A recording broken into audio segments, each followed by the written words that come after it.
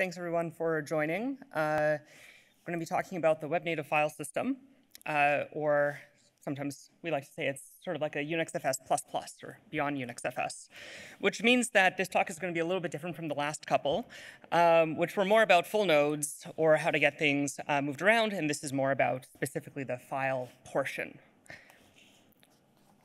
I'm Brooklyn Zelka. I'm the CTO at Fission. Yeah, and hi, I'm Philip. I'm protocol engineer at Fission, and my handle is Matthews23. And we only have 15 minutes, so we won't be able to talk about everything in depth. But please do come to talk to us after. We've learned a lot along the way building this. And even if you don't end up using all of WebNative, feel free to steal as many of these ideas as you like. So why build something on top of UNFS or sort of almost like a fork of the basic idea? And that is we want to build Web3 apps, local first apps, which requires a few things like portable data, portable runtime. And to do this practically, we have to have at least feature parity with Web 2, right? Ideally do a bunch more things in addition. So that requires all the stuff below that, like access control and being extensible and collaborative and work in hostile places like browsers, right? All of this stuff. And ideally, we also want users to control their own data and be able to use data across applications if they want to.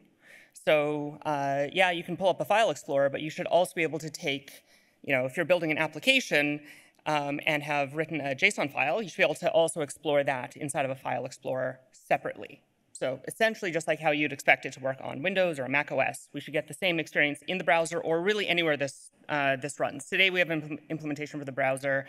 We're rewriting it in Rust and WebAssembly so that it'll run absolutely everywhere.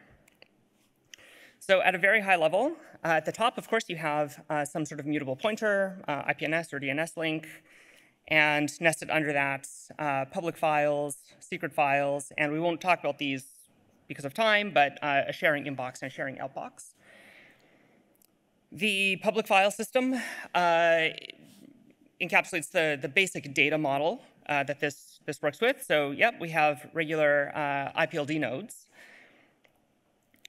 but also extended file nodes that have raw data, and then a metadata that's fully extensible. You can write arbitrary data into that, just like you can on any modern file system. And this is broken into two components. There's the user space and kernel. So it's essentially what the system manages for you versus what users can actually write into, and that's arbitrary tags, MIME types, sources, commit messages, kind of whatever you'd like. And then, of course, directories, which can nest more data on top of that. Hard and soft links. Obviously, content addresses get us this new kind of link that we haven't seen before on the web, right? You can think of this as a hard link from traditional file systems, right? Where it says it's exactly this file. And if you have the same file multiple times, you get deduplication, all the stuff that we love from IPFS. But we found we also needed support for soft links or symlinks. And this really behaves like a URL. So if you have a pointer to something, maybe it's in somebody else's data structure on somebody else's file system, or you wanted to track the latest version of something, then you give it a URL, and you get all of the same trade-offs that URLs have, right? You might break that link potentially, right? But you're always tracking this latest version. We also found, for a bunch of reasons, including CRDTs, which I'll get to in a later slide, that we wanted versioning. So by default, nothing gets deleted. You only overwrite files, and previous versions stick around. So you can think of this really like Git. So over time, here's one file system, one layout of one directory, and then we're going to add a file, this headshot. And all that we do is add a new version of this photos directory, a new versions of this avatars directory, and then point at the old caricature and this new headshot. We also, this part's not implemented yet, but in the roadmap, including all of the events involved in that as well, so that if you need to expose to a user, hey, here's the changes from last time, that's all tracked automatically as well. Now, this layout, where it looks, over time, ends up looking like a stream, but really underneath, it's still just a DAG that's rooted with a single root, right? It's just harder to think about it in this layout than the other layout. Now, I mentioned before CRDTs. Having the ability to have multiple writers concurrently at the same time is really, really difficult without building a bunch of stuff on top of IPLD, right?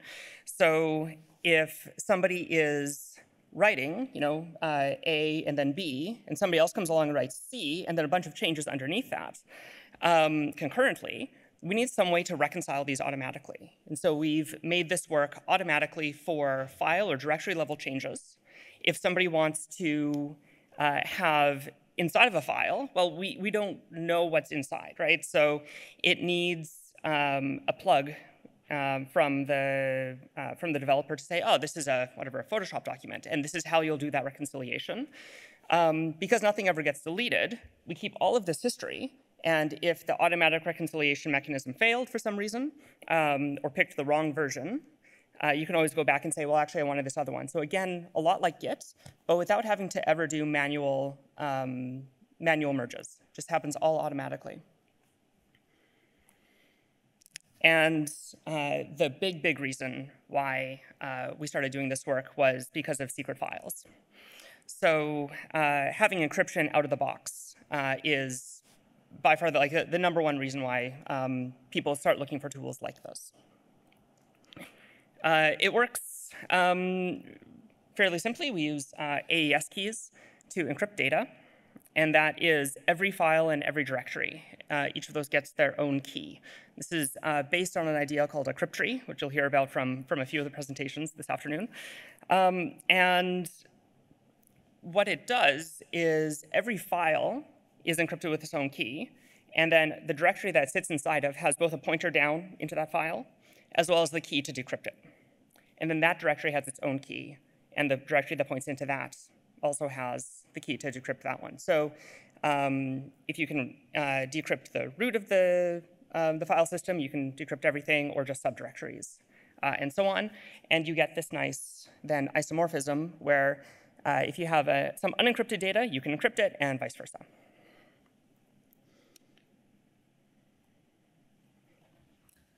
Right, and so what Brooke just talked about enables us to do a bunch of cool use cases. For example, let's say you're using an application, you may not 100% trust it with all of your private files. So what you want to do is you want to share only a specific section of a private file system.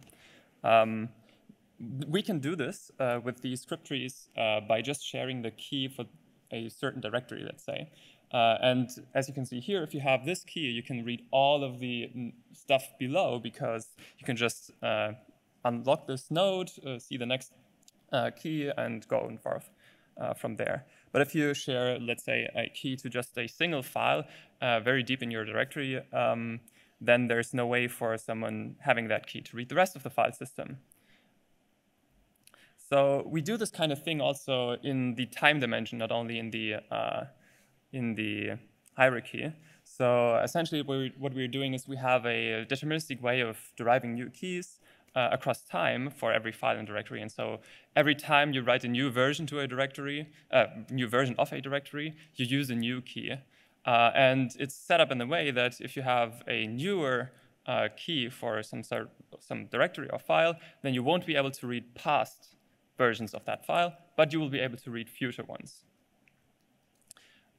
So this whole kind of structuring of your file system and sharing just subparts of your file system with, let's say, an app, poses a problem. And that is, what if you want to update the root of your file system, but you can't actually read it or write to it, hence. And so what you do is you have some deterministic way of addressing new versions of every file and directory, and you just write as far as you can and root your system as far as you can. And once someone else who has more write access, essentially, to your file system comes along, they can then later start incorporating the new version of all of your files and directories in the root.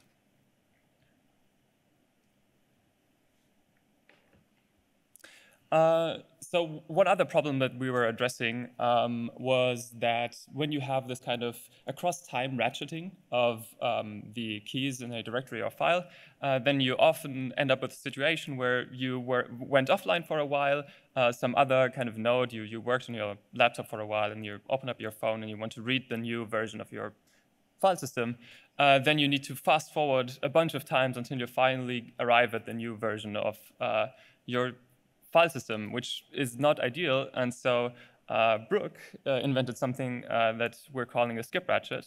And it's essentially a way of deriving new keys so that getting to like the most recent version of your key is just a O log n operation instead of an O of n operation. If you want to know more about that, ask Brooke. We have a paper.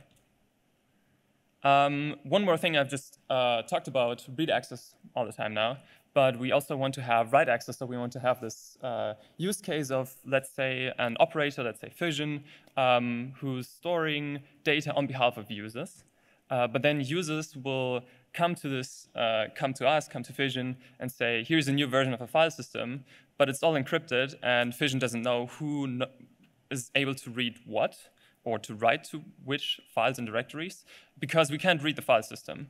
So what we're doing is we have a naming scheme for every file and directory that is based on Bloom filters that's essentially like a normal public file path, contains all of the segments of all of the ancestors of your file, but in a way that you can actually read it out directly, and that obscures as much information as possible.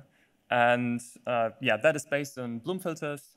We're adding some random garbage into it, which we call saturation of Bloom filters, so that you can't actually distinguish lots of Bloom filters from each other in the implementation, and that obscures more metadata. Another thing we care about in terms of obscuring metadata is we don't actually want to expose the DAG structure or the file system structure publicly. So when you look at a WNFS from like the public site and you browse it in a gateway or something, you shouldn't see how deep the file system hierarchy is in someone's file system or how big the files are, they need to be split up, etc.